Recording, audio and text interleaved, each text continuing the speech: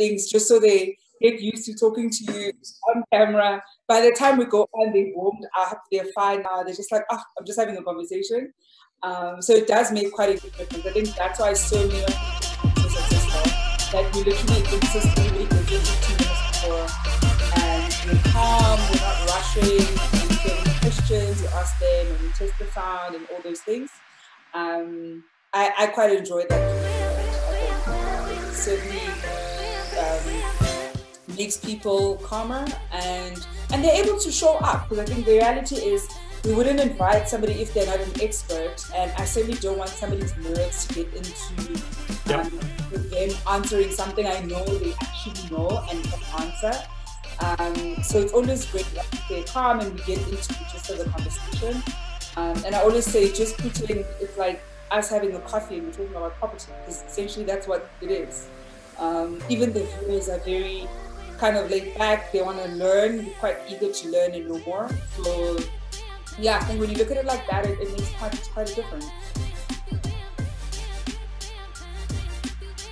Okay. Okay.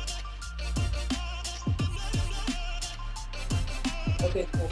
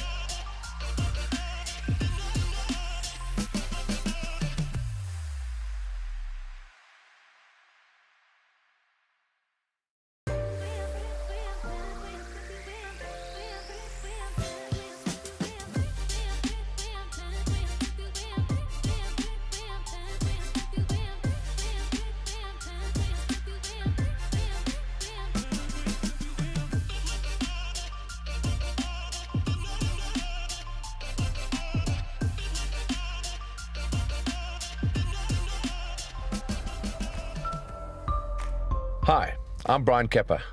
I'm a 10-time South African motorcycling champion. My family and I have chosen to live in Fourways. There's some really great suburbs in our neighborhood. There's a lot of families living in the surrounding areas in places like Lone Hill and Cedar Lakes. What draws people to Cedar Lakes is that it's so close to Broadacre Shopping Centre, Cedar Square and Fourways Life Hospital. Lone Hill is a major draw card for many families. It's got some great smaller commercial centres and some fantastic schools like Crawford College.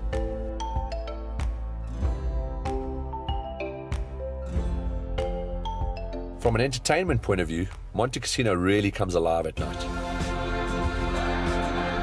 There's so much on the go, and there's an incredible energy in the area. Our family just loves the fast-paced lifestyle that Fourways brings. But honestly, the thing that attracted us most to this area was the active lifestyle that it offers. As a family, we've chosen to live in Fourways because of the lifestyle and convenience, and this is our neighborhood.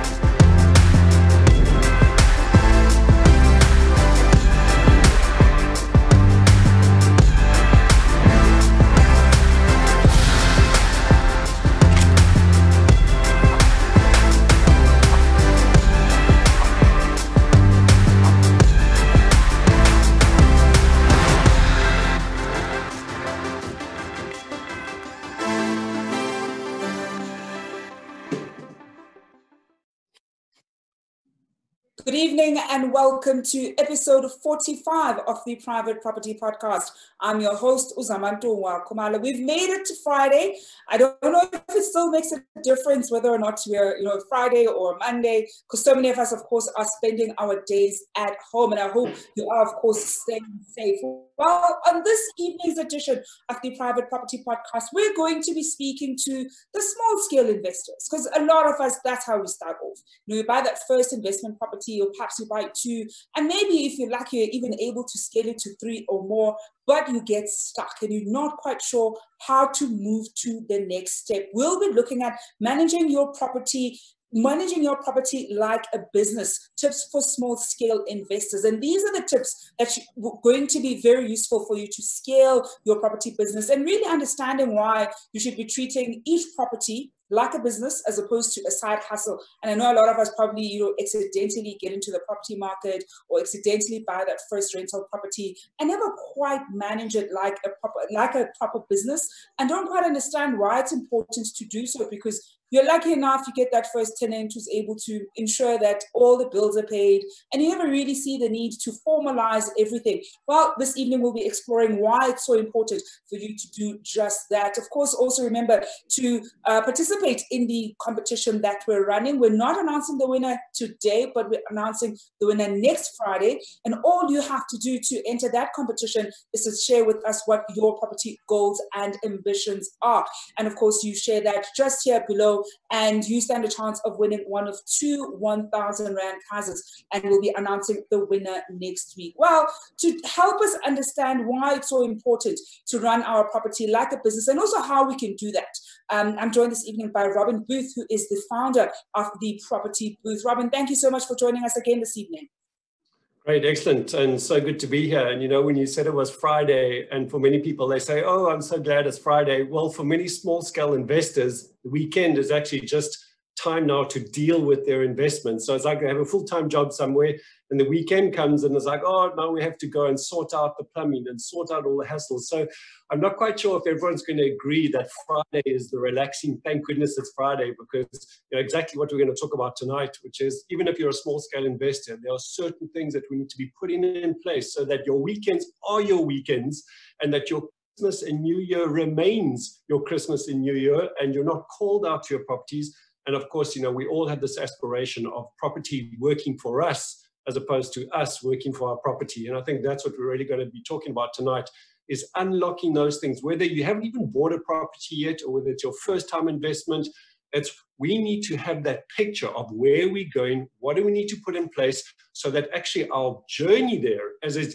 as easy as possible, as opposed to one where after 6 months you're pulling your hair out, you're stressed and saying, this isn't for me. That's not true. Property can be for everyone, as long as you put those things in place and treat it like a business, even if you never have an intention to expand it.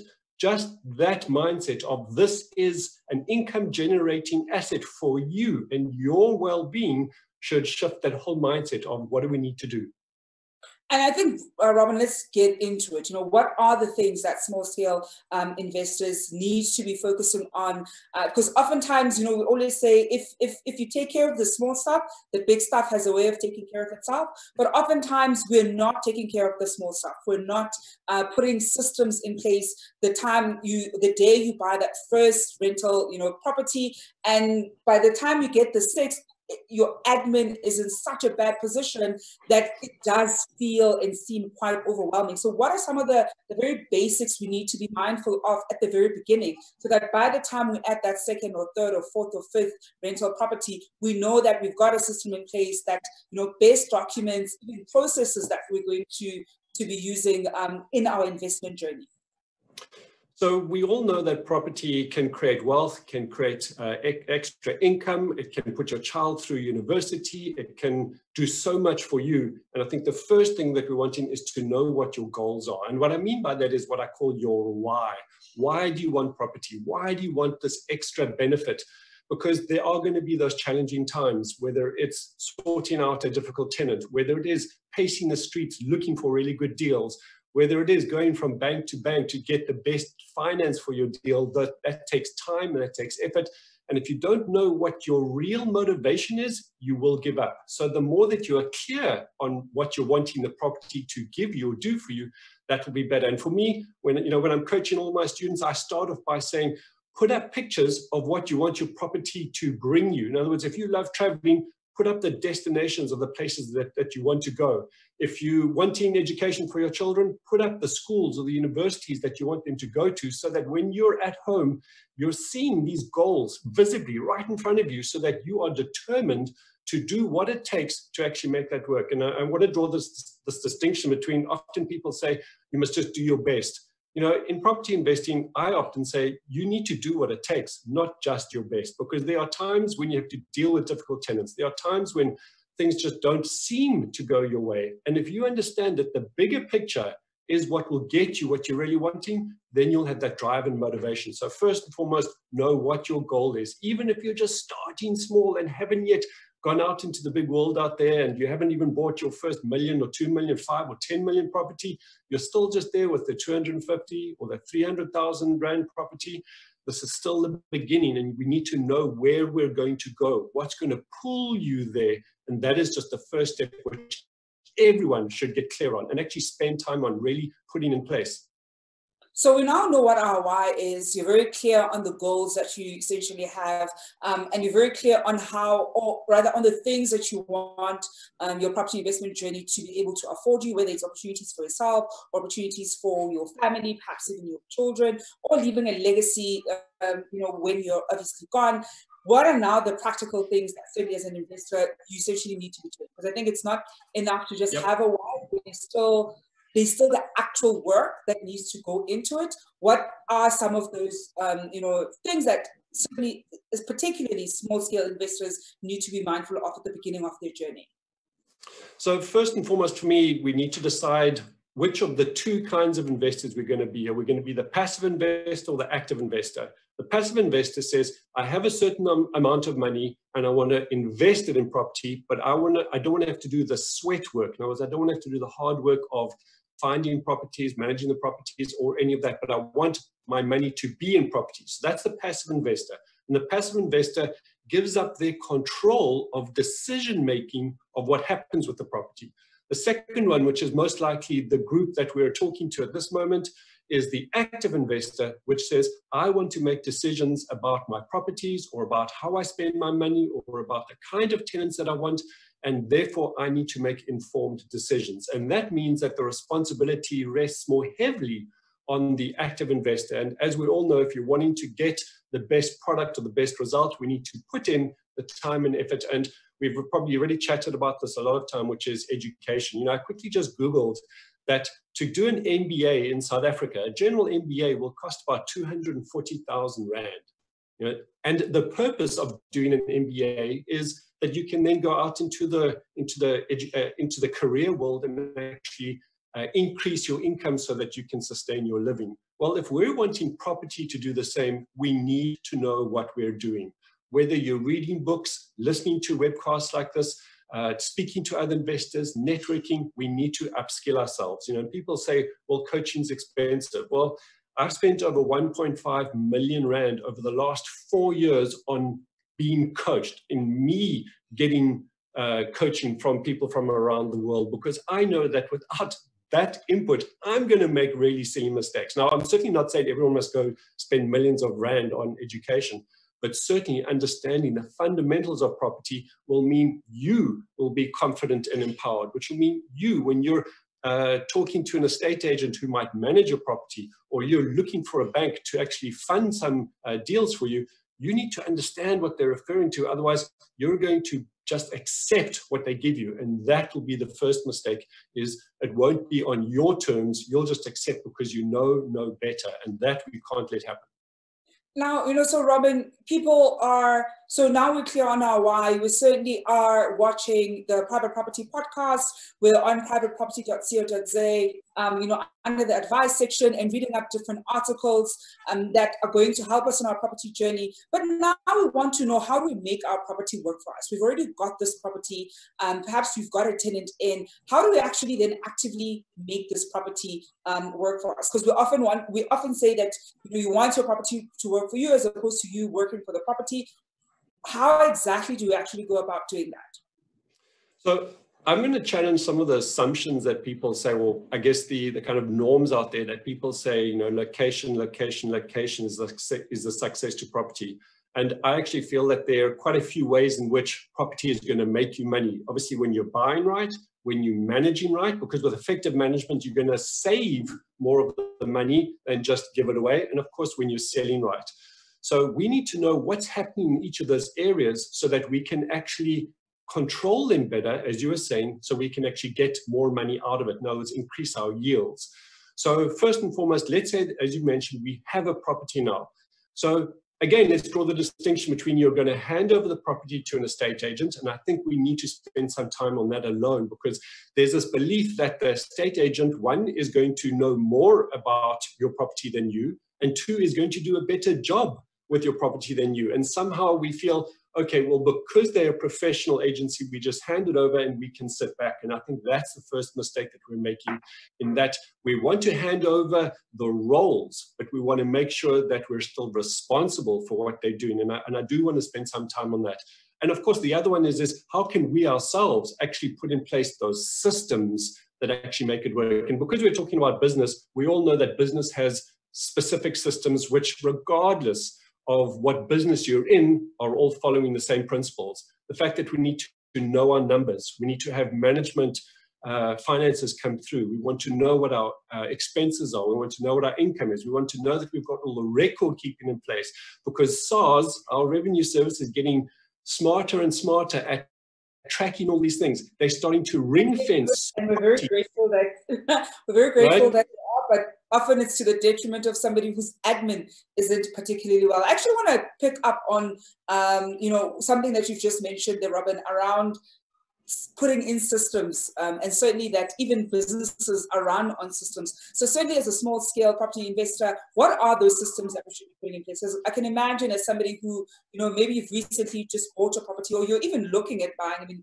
you're certainly watching this podcast quite regularly, picking up different tips, and you're thinking, okay, so they're talking about systems. I know that there's systems in, the organization that I work for, and those systems sometimes are often governed and run by other people. I'm just a small player in making sure that the system keeps running.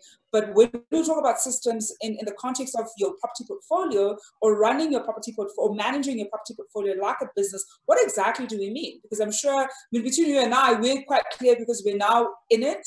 And we've put in those systems in place, but certainly not every viewer at home. I know when I started off, I certainly didn't know what some of those systems are. So when we talk about those systems, what exactly are we referring to?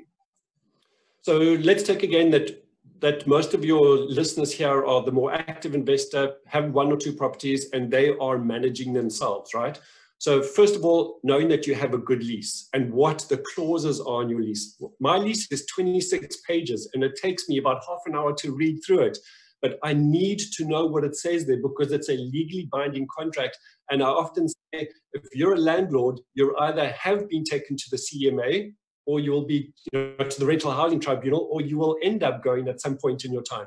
So I'm saying prepare for what is going to happen, which is you are a professional. If you're renting your place out to a tenant, you are a professional property investor, which means you need to be responsible in knowing what you're putting out there. So first and foremost, read through your lease again and again to ensure you've got it, because I promise you, your tenant is unlikely to ask you what they all mean. They're probably just going to sign because they're saying, well, you should know what you're doing. So first and foremost is that one.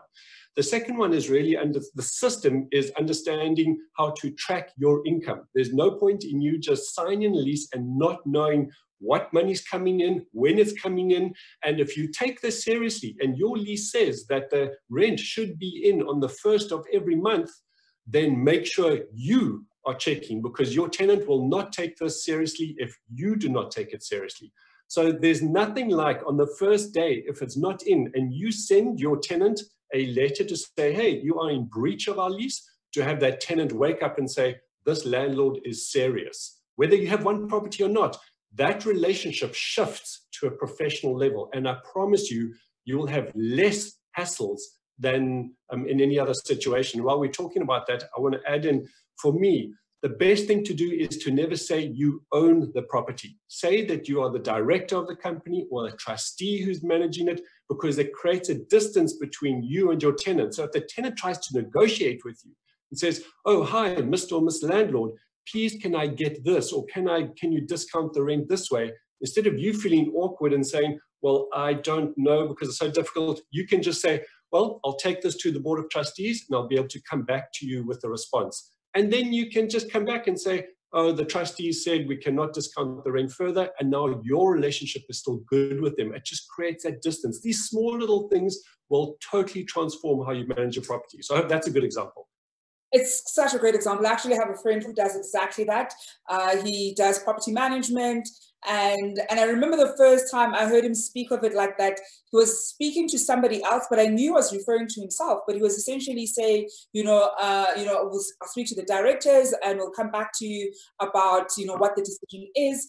And it was quite mind-blowing because I thought, well, I know you're the managing director and this is your business, and yet you're speaking to the other party as though there's still a boardroom filled with people that you must still consult about this particular thing. It certainly does, when you're the person on the receiving end, make you think slightly differently that, oh, okay, this isn't just a one-man show. Because even if it is a one-man show, it's not to discount the work that you're doing and the hours that you're putting in building that portfolio. And it could even scale and end up being 50 different, properties that you're managing, and it can still essentially be that one-man show. Robin, we're going to take a quick break, and when we come back, we're going to be looking at, some of the other things that certainly small-scale investors need to be doing. And I also want us to look at, how we then begin to scale our portfolio. Because I think one of the things is when you get, as we're saying, some of the fundamentals very well in the early stages, it's easy for you to then scale your portfolio, especially when we look at working with the banks. So I'd like to give our viewers certainly tips around why it's important to make sure that you do the right things first in the beginning and put in those systems, as Robin has highlighted in the beginning, so that by the time you want to speak to the bank in scaling your portfolio, you're able to have a more professional conversation with them and you're able to essentially show them what your track record is. We're going to take a quick break, and when we come back, I'll still be speaking to Robin Booth, and we'll be talking about managing your property like an investor, or rather like a business, and we're giving tips to small scale investors. We're going to be back just after this.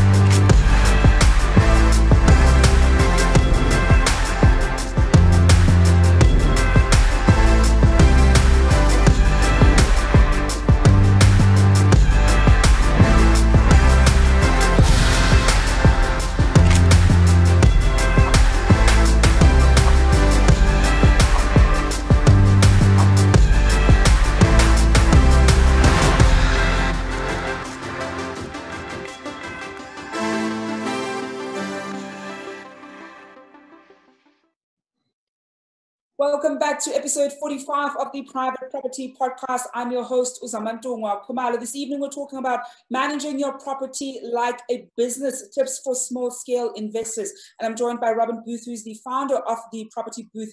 Now, Robin, we're quickly saying off air that you actually had a story that you wanted to quickly share with our viewers around systems and how, you are nearly charged an arm, a leg, and a liver for your electricity consumption. Can you share that with us? Yes, sure. So we had a situation where we had a property, and we were very diligent with the property in that we were taking weekly readings of the amount of electricity that we were using. And I suggest most investors should at least do their own reading every month or 2 months. But what happened is the actual meter reading had ticked over. So it went from 99,999 back to 0, as some of the old meters did. So council saw that there was a 99,999 difference of units, and therefore they calculated my electricity usage and actually charged me 1.5 million rand. And when I phoned them and said, listen, I understand where the error is, they just said, well, we'll send someone to check it. And they came back and said, the reading is correct. Well, it is correct because it had checked back to 000. And you know, the thing about the council is they had said to me that they will only process my request if I paid 50% of what I owed. So I said, you want me to pay 750,000 Rand for 1 month's error of electricity? Yeah. And then I actually sent them my records, and only because of that could they see what it is. So here again, classic scenario. And again, actually, let's just talk about that, because we're in COVID at the moment, and our electricity and water has not been read. They are estimates. What's going to happen for those of you listening who perhaps had a leak that started 2 months ago and has been running out and no one knows because you're not getting the bill and there's no insight?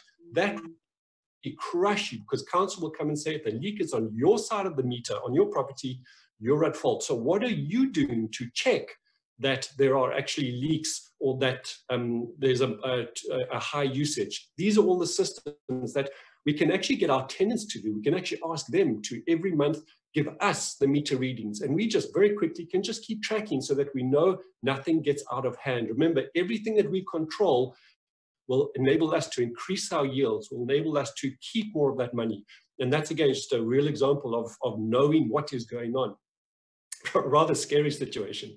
Look, I can't imagine being, billed over R1 million for a month's worth of electricity. I don't know how the person, even on the other end, but I suppose it's also system generated. But I'm sure as you start to inquire, I'm pretty sure that certainly the person on the other end also can't fathom how any household, it doesn't even matter how many people you end up putting in there, can rake up an electricity bill to that amount.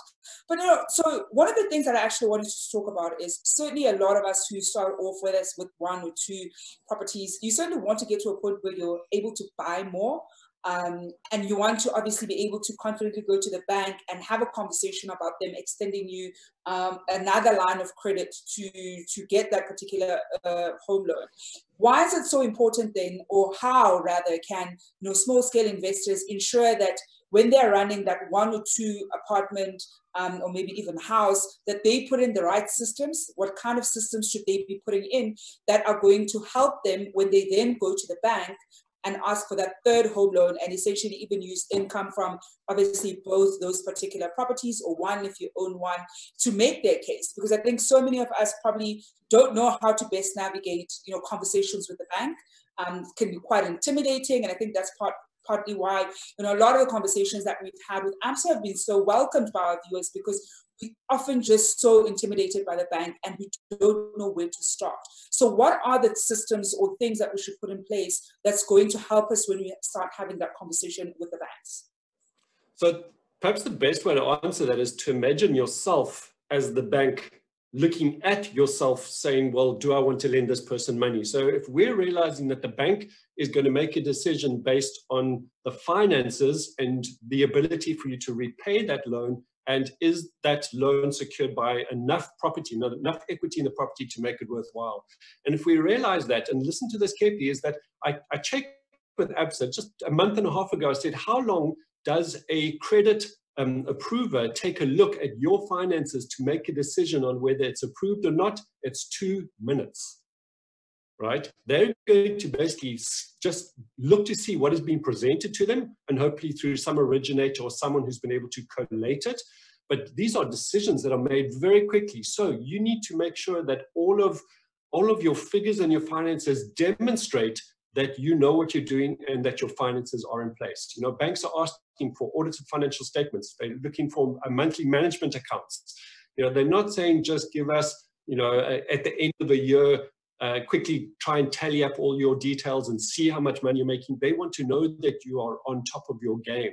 So we need to be learning that as we go along and ensure our systems are in place. Systems such as that your bank feeds are imported perhaps automatically into a program, so that it's all actually done automatically without you having to sit there in a spreadsheet and cross-calculate. Modern technology is fantastic in that it gives us such power over actually managing our finances correctly from that perspective. And of course, all those other things, because the more we can motivate and show that we're doing things and they're in place, the more the banks are going to say, we can trust this person because we can see that they're on top of what they're doing. I think that's really important. And for those that are starting, I suggest you even start that now, even before you have found a property, because wow, what a challenge it is if you're becoming emotionally attached to a property that you see and you get so excited about, and then there's this long process of, oh, I have to collate my forms and my tax forms and my management accounts, and then you lose it and you feel so demoralized. Start now. Go and see if you can get pre-approved. Have a look at your credit score. How can you repair your credit? I know your private property has a lot of information on your website about repairing credit, improving credit. Get to know what you need to do now so that when the deal comes, you're so ready for it, and that's the best way to start scaling. And you know what, I must say that I've actually also had that particular challenge. I'm not the biggest fan of admin. And I remember there was a time when I was adding more properties to my portfolio and I had to get different forms in place. I needed to do my balance sheet. I hadn't automated my balance sheet, so I had to physically and manually sit down and have it done. And there was nothing my banker could do to help because I had to provide that information to them. And if anything, it also just emphasized the importance of getting into a system of tracking income and expenses, so that when I find that deal, I'm not wasting time still having to do a balance sheet and trying to do it for like the past 3 or 6 months, so that you can make a business case to the bank about it. And it really is something that we often don't think about, especially the more properties you kind of get. You kind of think, I'll eventually get to sorting out my admin, but you never do. And I'm quite guilty of that one. We've got a comment here coming in, a question and a comment coming in from Shakong, who says, thank you for bringing up SARS. I began investing in property a few years ago before I educated myself about structures. So I ended up buying in my own name. I have recently come across a unit that I would like to buy in a company. My question then is, do companies also have a tax season like pay-as-you-earn taxpayers? I need to determine how soon I would be able to repay the funds. Should I raise transfer and registration costs through a personal loan or a rich uncle somewhere that I then loan to the company? So there are a lot of people who will give possibly varying responses to that one. At the moment, a lot of people are definitely suggesting buying a company because it also limits some of your liability in that, and it keeps it in the property or in the company. And then they can say either a trust is holding the shares of the company, or perhaps you can also hold those yourself. But really what we want to do is twofold. We want to first make sure that our assets are protected, and then we want to look for tax efficiency and see how to really make that work. Because sometimes people just keep focusing on how can I save money and not pay the tax man as much, and then they're actually not understanding that property is the long-term game, and we want to make both of those work for us. So within the property, most certainly, you can, even if it's a new company, you can still, as a director, take out finance for that property within that company. And that is very much what people are doing at the moment. We do know that SARS is targeting trusts. At the same time, a lot of our ministers have trusts. So we do know that even within SARS, there still is a reluctance just to say, well, trusts are not a good thing. But as always, we want to have on our team the tax specialists and the structure specialists who can actually advise us on the detail. And I think first and foremost, again, we need to say, I'm certainly not the tax advisor here, but I'm saying I've got a team around me who I'm continuously asking, if I do this, if I do that. Like I mentioned, they're starting to ring fence more and more properties and saying, even within a company or a trust as well, that even though the expenses, even though it's an expense in the company or trust, and it's not related to that specific property, you can't offset the income from the property with that expense. And that was quite a big eye opener, because we could. So again, we need to keep ourselves updated as to what's going on. And we certainly have been promising that we're going to have a conversation, 2 different conversations actually, one around tax, because I think a lot of property investors always have questions around tax. I don't do my own taxes. I have an accountant who does them. I've been getting audited every year by SARS, and my audits are always clean. I always manage to get quite a substantial amount of money back from SARS. And that's because I have a professional who handles my taxes and does them efficiently and effectively. So it is, of course, important to have that power team. And it's something that we emphasize, that you don't do property alone. You certainly have different people who help you on your journey, especially as you start adding more and more properties. Another question, this one coming in from one of our regular viewers, Whitboy, who asks, would it be helpful to open a business bank account for only your property, or is that not possible? So most certainly possible, and I would actually recommend that. The more you're treating this as a business, and the more you can actually see all the income and expenses more clearly as a business, it will just make so much more sense for you in the long run. It's kind of like paving the way for you to add more onto that. In your mind, you're already starting to transform how you see your property, how you see the possibility of adding more properties.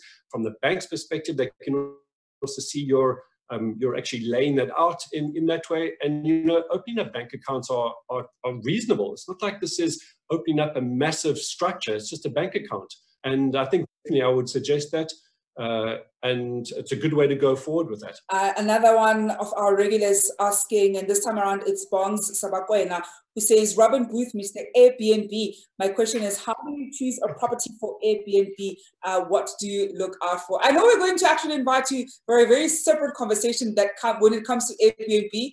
And I know that a lot of Airbnb owners are probably in quite a predicament right now because of the effects of COVID, but I actually want us to invite you back on to talk specifically about that. But let's address Bongs' question, you know, how do you choose an Airbnb property? So there are a couple of ways to choose it. And the first way that I like to do it is I'm going to cross-reference with one of the property websites out there, and I'll tell you what the name is. It's AirDNA, so Air as in Airbnb, but DNA, D for David, N for Nelly, A for Apple, AirDNA. And in that, you can actually enter the address of a property, and it will tell you what the predicted income will be for that property. So that takes a whole lot of the guessing out of the out of the equation. So that's a secret I don't tell a lot of people, because that's part of the magic, right? People kind of think, well, it's a hit and miss. No ways. There's nothing hit and miss about property investing. We want to know our numbers. We want to buy right, rent right, all those things. So that property, that website will actually tell you. It takes the surrounding Airbnbs in the area and actually calculates what's the day rate you could expect, the occupancy rate, and your annual income if you ran that on Airbnb. And it's accurate because I cross-reference that with my own properties and realize, wow, actually they're doing a good job. So that's the best way. And again, it doesn't have to be in a tourist area. It doesn't have to be in a fancy environment. Airbnb works all over. And we will chat about this, I'm sure, later on. You know, I've still had about an 85 to 95% occupation rate in my units during lockdown and even now, and while still within the criteria of level 3, 4, and 5. So it can be done. We just need to know the right strategies. And of course, I think a lot of people out here at the moment listening are saying, well, you know, how can we change that? So let's get on to that sometime soon. Another question here, Robin, this one coming in from Ramiz Hassan, who asks, do you have to open a separate trust for each property you rent out? And what is the best way to keep track of each property? So you do not have to open up a new company or a new trust for each property. And I definitely wouldn't suggest you do that unless your property is big. In other words, probably over 50 million. That has like 50 people right? living there, yeah. Because it costs a lot to keep that going. In a trust, you need to do your financials, and that alone is going to cost between 7,000 and 10,000 rand. So, and that's annual, right? Every year. So I would prefer that one starts that small. You can do it in a company, get it going. And my rule of thumb is 4 to 5, and then you open up another one, because we also want to limit the liability within that company so that as we're expanding, we're actually not just putting all our eggs into one basket. So I'll definitely open up different ones from that perspective. And that second question that he had was, how do you keep track, or what is the best way rather to keep track of each property? So to keep track, in my case, in my accounting system, I have what we call cost centers. In other words, they'll be properties, so that each item is allocated to that actual property. So at a push of a button, I can actually see all the rental income, all the expenses, all the bank charges, everything as it collates into that one property. So again, it's what the systems that you're putting in place and how to manage that is going to be really important. And it can actually be done really automatically. Like I can say, if you see rent coming from John Shapiro, allocate that to this property, and it does that all automatically without me even having to do that. I mean, that's what I love about technology, is it transforms the individual investor like myself who wants to manage a lot of properties, that I can actually do that without having to get trapped in it. And I think that's the game changer we're seeing with tech at the moment. Robin, before I let you go, any tips? What would be your 3 top tips for small scale investors when it comes to running their properties or their property portfolio like a business? So I have a one which continuously drives me, which is understand the difference between creating your own tension, or tension will find you. And what I mean by that is, at this moment, some of you listening might be saying, okay, I need to set up the system correctly. I'm going to put in place meter reading. I'm going to put in place all these different things. That is you saying to yourself, I would like to step up to actually take action on these things that will improve me as a property investor. That is creating your own tension, because it becomes uncomfortable for you. It takes effort. If you don't do that, tension will find you, because you're going to be taken to the rental housing tribunal. You're going to have leaks. You're going to have counsel telling you you owe a lot of money, and suddenly you've got tension that's finding you. And I think that's going to totally differentiate you from being a professional property investor, as opposed to the investor out there who just doesn't really know what's going on and will say, well, property doesn't really work for me. And I'm like, well, it won't until you actually get everything in place. So definitely create your own tension. Robin, we're going to leave it there this evening. Thank you so much for joining us. Thank you very much. And that is Robin Booth, who is the founder of the Property Booth. And that's it for this evening's rendition of the Private Property Podcast. It's a weekend. I don't know if it makes any of a difference to many of you at home. Of course, if you've missed any of our episodes, you're able to either watch them right here on Facebook or watch them on our YouTube channel. So all you have to do is search for Private Property on YouTube and catch up on some of the old episodes that you have missed. That's it for us this evening. You do not want to miss Monday's show. We're going to have quite a surprise. I don't want to ruin it just yet. And of course, if you're missing us this weekend, you can watch Mandisa, who will be giving you this week's rendition of the Developers Show. So on Saturday and Sunday, you can watch the Developers Show, where you can, see some of the best estates that the country has to offer, and one of the features that some of those estates have. And of course, that is on Saturday and Sunday with Mandisa. If anything, it's one of those things that you might perhaps even want to put on your vision board and maybe start viewing the moment we're able to go to physical viewings of those particular estates. Folks, that's it for me this evening. We're going to be back on Monday at 7 o'clock. Until then, stay home and stay safe.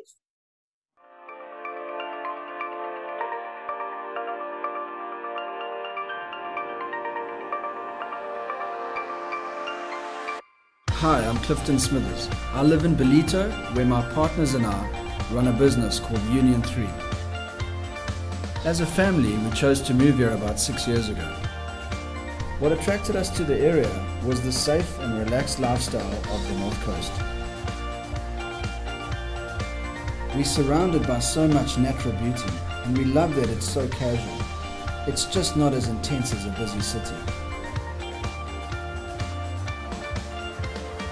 In fact, that's one of the main reasons there's so many people moving into the area. There's some amazing lifestyle estates out here. We've got St. Barley, Brettonwood Estate, and Zambiti, to name a few. The Belito Lifestyle Centre caters to everyone's needs. There's also some smaller commercial centres like Tiffany's and Salt Rock. There's some excellent restaurants to choose from, and there's a really wide variety of activities on offer. From mountain biking out on the trails to surfing at any one of the beaches, there really is something for everyone. This quiet little town really comes alive over the weekend. The live concerts and the farmers market at the Lychee Orchard is very popular. With the new international airport just 15 minutes down the road and the unmatched lifestyle that this place offers, it's no wonder that the North Coast is the fastest growing town in South Africa. My family and I absolutely love it here, and this is our neighborhood.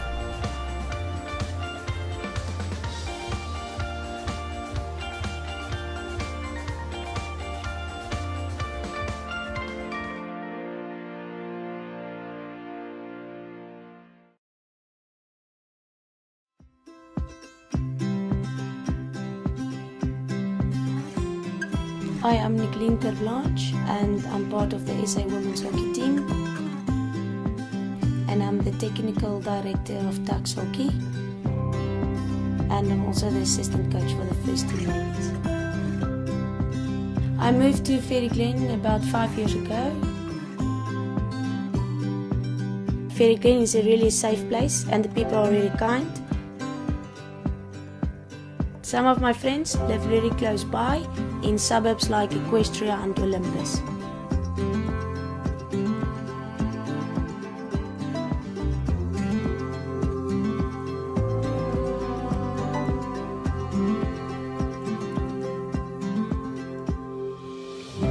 In the morning I will wake up, make myself a cup of coffee, go for a jog in the Ferry Glen Nature Reserve or even just in the neighborhood.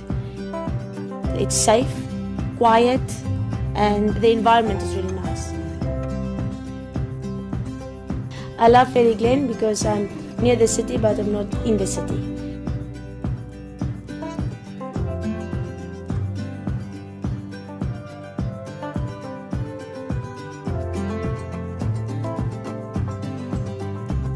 I like to go to Pretoria Country Club to clear my mind, on my own, to relax and just to enjoy a round of golf.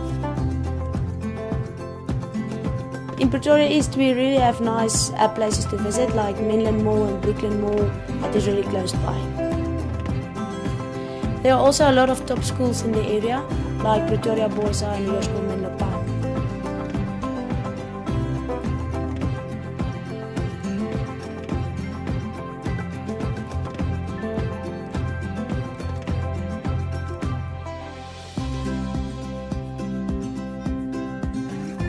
One of the most beautiful places to see the whole of Pretoria is the Fort Kapperkop viewpoint.